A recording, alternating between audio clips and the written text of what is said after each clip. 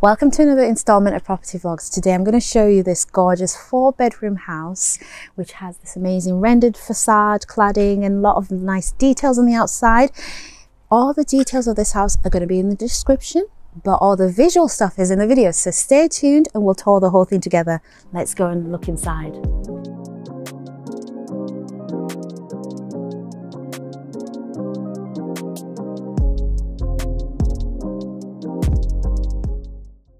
Welcome home. Come inside. Right, so we are in our walkway, our entryway, whatever you want to call it. This is the first room and the first space that you're going to see when you come into your property. What are the first things you're going to notice? You're going to notice this beautifully sized, I would say that's quite generous for a front door. You've got your wide format front door as well with a nice viewing panel there, post box there, and 2 viewing panels either side, which floods this space with lots of natural light. The first room, actually before we leave the space, let's talk about the space properly before I go dancing. So I really like this flooring. It looks like it could be something like Antico because it's in planks, but it's not real wood. It's going to be some kind of composite material. You've got what appears to me to be taller than your usual floor to ceiling heights. It looks just slightly above our standard ceiling heights. You've got this gorgeous chandelier here and over there as well, and we'll go down there in a second, but before we do, let's go into the first room. So as we're walking to the first room, I noticed the architraves are these kind of very nice kind of contemporary profile with like a little bit of a bevel inside. I think it is a shadow gap. Actually, yes, it is a shadow gap with a gloss finish to it as well. And then the doors are white gloss doors with this paneling here as well, and chrome handles as well, brushed chrome handles. Coming into the first room, you're going to be in your formal lounge. You've got a window facing the front of the property, bringing lots of natural light. It's a casement window with 2 opening lights. You've got a nicely spaced lounge. It's more of a rectangular shape. And then it's got another aspect facing the back garden. So that's a dual aspect room, which is 2 boxes ticked. And I love that. And it's so quiet in here as well, guys. So it's not a busy area at all. It's a very nice kind of a vibe to this feeling. Again, this is a really nice proportioned room. If we come back into the corridor, let's go into the other room on the other side as well. So this room is the really nicely sized, well, it's another formal lounge. It's staged as a formal lounge, but I think it could actually be like an office or a studio or a downstairs bedroom, because guys, I'm all for one for accessible bedrooms, which make a property what's known as a lifetime home, a home that as you get older, you can grow with the home. Anybody with accessibility challenges can stay here, and it makes a nice guest bedroom. So yeah, imagine this being a sofa bed. It could be a spare room, or again, it could be an office or work from home space or lounge. They've got this really cool interior design finish. They've got these cool interior design finishes to this space with these floor to ceiling curtains as well, which I really like. And then a square bay window facing the front of your property and the main street as well. So that's basically it for this room. And before I leave, I just want to touch on the type of profile.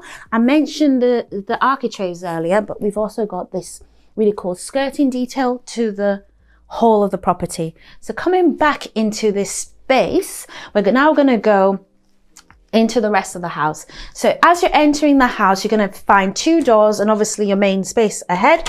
This one is under stair storage, and it's super generous. So generous, guys, I can actually squeeze under here, nice and accessible. It's quite tall actually. I'm 5'1", so tall is subjective. And it's got a light as well, which is a bonus. And then this, I believe, is going to be our downstairs toilet. So let's take a look. Let's not get bamboozled by the interior design, which is quite groovy. We've got a nice little radiator there, a sink. It's not too big of a sink, but you know, they tend to have these smaller sinks in the downstairs toilets. A nice little splash back there and a regular toilet there. It's a nice space. It's very wheelchair accessible. And then you've got vinyl flooring to the floor with like a simple brushed kind of chrome threshold between the two different materials, and a light fixture on the top. Coming back into the hallway, let's now go into the space we've been waiting for. So this is our dining area. So essentially, dining areas over there. We've got this a door coming from the living room, actually, that had the dual aspect that I spoke about earlier.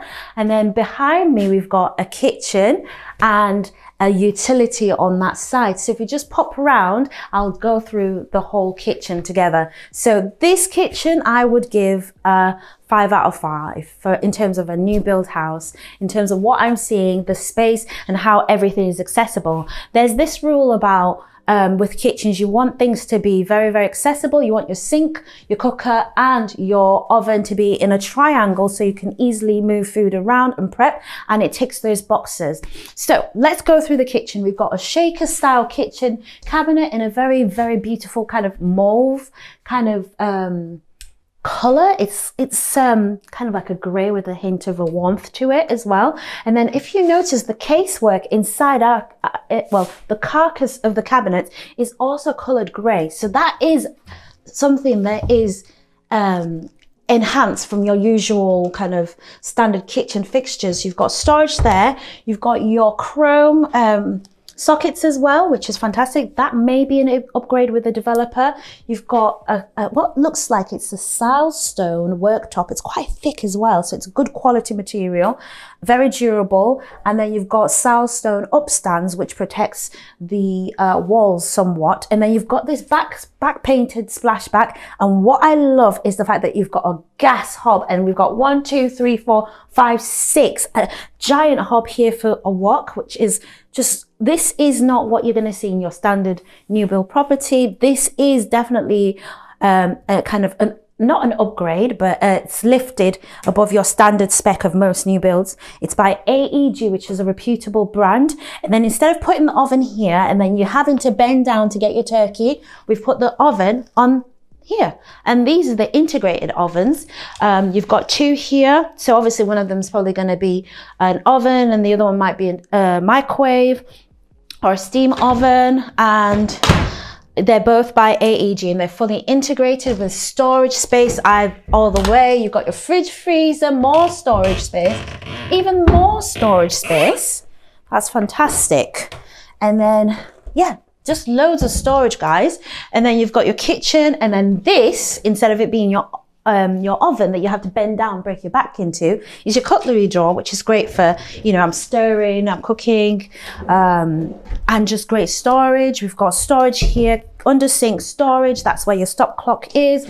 Looks like this is your dishwasher, and then you've still got more storage. So this is what I mean about this space being very well planned out. I love the fact that there's a window in front of the sink as well, which means when you're washing up, you aren't facing a brick wall. You actually can look out at the kids, the family as they're playing. And then let's see where the washing machine is going to be, guys.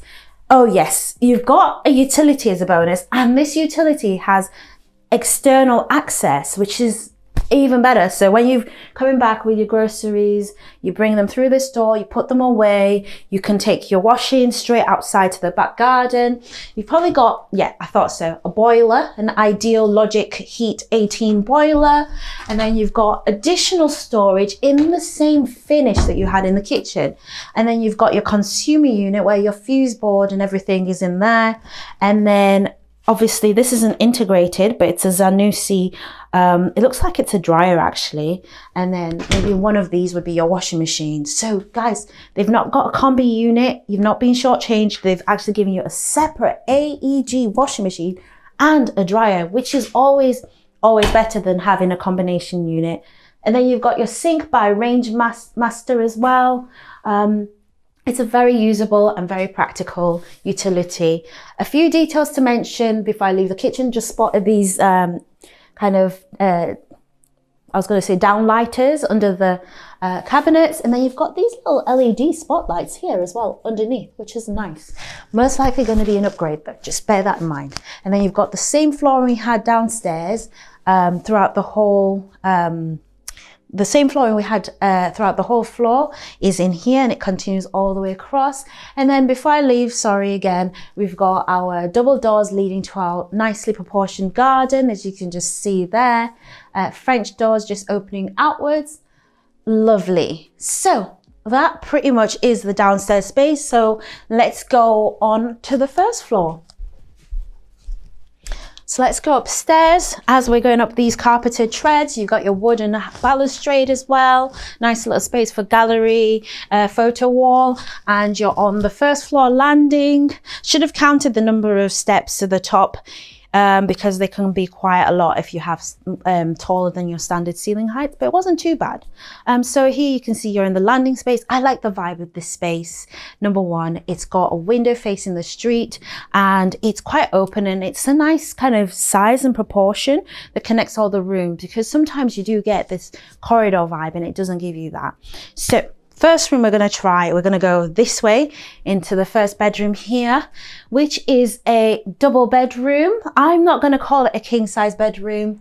It probably could fit a king bed, but as you can see, it's nice and sizable, but it fits a double. And then on top of that, you've actually got a fitted wardrobe area here. And I love the way they've continued the decor into there, painted that, and even staged the inside of the fitted wardrobe. So well done, St. Modwens. You've got your sockets there as well, another socket there. So you've got it, they've considered the bedside tables, and then you've got a window looking at your back garden over there. Beautiful. So, oh, actually, before I forget, there's also a TV point here, which may be an upgrade, but just bear in mind, you'd have a corner TV system there. And then that's basically that room. Coming back into the corridor, we've got a door here in the middle, and I'm wondering what that door... Oh, okay, so this has got our hot water cylinder, which makes me think maybe we've got thermostatic showers in here. Most likely we do, which is always preferred compared to electric because it uses central heating and it won't have that really annoying noise that you get electric heaters make. You've got your, what appears to me to be a family bath here. So coming into the space, you've got a towel rail there off the central heating. You've got your enclosed shower in there with your handheld device, and the whole shower cubicle is in a shower tray, which is lovely. You've got your sink there, a window bringing in lots of natural light and ventilation, a toilet there. It's not hidden system, it is a standard toilet, but that's fine. And then you've got your rocker bathtub there as well. So essentially this is a 4-piece suite. You've got your shower, one, sink, toilet and bathtub. And then it's been beautifully staged. There's a little shelf above the bathtub there where you've got plants and products. And that is your family bath. Coming into the next room, you've got another double bedroom. In this double bedroom, you've got a window facing, but there doesn't seem to be space for a wardrobe, which makes me think this room might actually be a single bedroom, in which case it's been staged as a double, but really you'd end up putting a single bed or a twin and then fit in a wardrobe next to it or a chest of drawers, because as it's done right now, except you have storage under the bed, I can't really see where you'd put like a double wardrobe. Coming out of this space into this corridor space again, I'll just let you catch up with me. We're going towards the window at the front. We've got these two beautiful rooms. So the first one is this one. So this is definitely going to be a king size bedroom, maybe even a super king. You've got a large window at the front with 3 opening lights, 2 side panes and 1 at the top. It's so peaceful looking over the front of the property. We've got also the double bed here, which could be upgraded to a super king if you wanted. Like I said earlier, space for 2 bedsides. You've got sockets either side, a mystery door there, and then a door here which closes off your closet. So you could obviously close this off. So this is quite nice for a UK property. It's a proper walk-in wardrobe, which you can probably upgrade the fitting so it could, you know, have all those really nice IKEA upgrades with the sliding, folding gizmos and everything. You've got, like I said, the really beautiful chrome light fittings, and this door takes you to the ensuite. It's got a window there, which means you get natural ventilation, so it won't get too steamy in here, even though there is a vent as well.